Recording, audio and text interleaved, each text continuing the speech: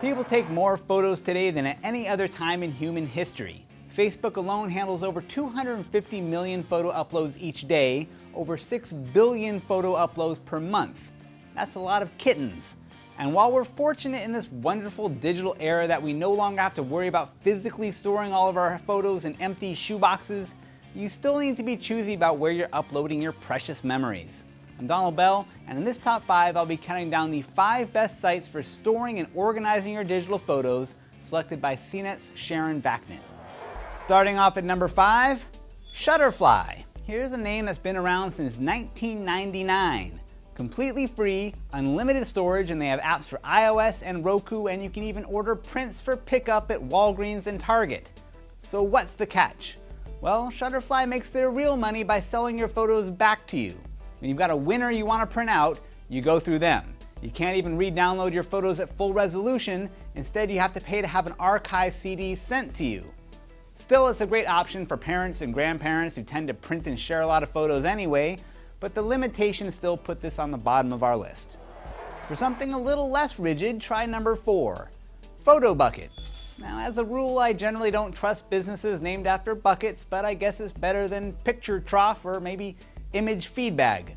For better or worse, this is a site that's become the preferred dumping ground for every photo and meme and animated GIF on the web. There are nearly 10 billion images hosted on PhotoBucket, and their free account makes it easy to get started. Great social integration with sites like Facebook, and there are paid accounts for people who want to store large collections. The bad news is that there are file size limits, even for paid accounts, so really not a place for the pros. Also, if animated GIFs and cutesy photo fluff drive you a little nuts, this is not the place for you. For the more discerning photographer, there's number 3, SmugMug. The youngest of all the sites on this list, SmugMug is a paid-only service that starts at $5 a month. Now, for the money, you get 0 ads, unlimited photo uploads, and portfolio-quality photo galleries. Needless to say, it's a big one with the professional photographers out there, partly because it does a great job presenting your photos, but also because it allows you to re-download your original images with no hassle. My only problem with SmugMug is that it's still a relatively young service. It's not yet in the too big to fail zone. Maybe I'm too pessimistic, but if my photo service goes broke or gets bought up and put on the shelf, I want to know that there's an army of users out there like me who are ready to raise hell. As great as SmugMug is, it would die a relatively quiet death. So how about number 2?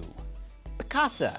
Seems fitting that a company like Google, obsessed with organizing the world's information, would also be great at organizing your photos. It's a free service, though you can pay a small amount for extra storage.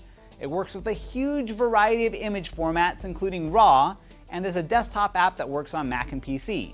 It's not all roses, though. First, there's the awkward transition of Picasa web albums to Google Plus photo albums, as Google slowly lumps all of their services under the Google Plus umbrella. Then there's the issue of privacy. I know I'm a little paranoid, but Google already knows every email I send and every web search I make. Do I really want them having all of my photos too, with all the geotagged location data and everything? It's a bit too far for me, but at least I know they'll look after my photos as they mine them for information that they can use to sell me things. I suspect I have Canadian pharmacy written all over me. So that brings us to the number 1 recommended site for storing your photos. Flickr. Free, but with plenty of features, way too big to fail without riots in the street, and it's owned by Yahoo, a humble tech company with something to prove. Unlike Google, Yahoo is more than happy to let you share your photo uploads on Facebook or Twitter or WordPress. Heck, they're just happy to have you around. Flickr is to Yahoo what Xbox is to Microsoft. It's like the only successfully cool product they've ever pulled off, and they're not going to risk screwing it up. You get excellent privacy controls, a huge community that's been growing since 2004, and a free account that entitles you to a terabyte of space. Now you can upload short videos, you can re-download your original photos, and the mobile app is actually pretty great. So there you go, 5 sites for backing up and organizing your digital photos. For a more in-depth comparison, check out Sharon Vaknin's roundup over on CNET How To, and for more top 5 videos like this, top5.cnet.com. I'm Donald Bell, thanks for watching.